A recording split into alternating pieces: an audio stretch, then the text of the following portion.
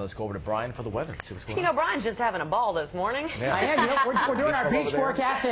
Hey, a beach ball. Hey, right? You might want to head to the shore today, and I will tell you, thanks, Jamie, that if you are heading to the beach today, low 60s right now, but I think we'll be in the upper 70s come later this afternoon. In fact, let's take a look at your beach forecast du jour here. Mostly sunny, a warm breeze, upper 70s to low 80s, a little cooler by the shore. Water temperature 63.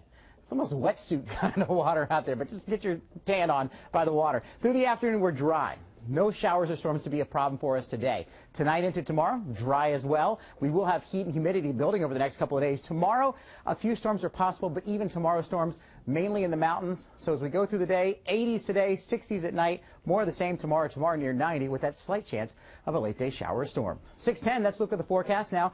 We're going to take a look at what's happening out there on the roadways. Let's check in. Do you have props too? Yeah, Brian, it was so much fun, so I ran to grab my little cone. So, construction, we don't have any of this today.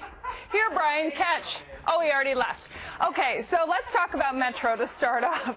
No construction to worry about right now if you are going to be traveling. I do have a heads up for you, though, on the blue line running every 18 minutes. So, I guess you could say that's kind of construction.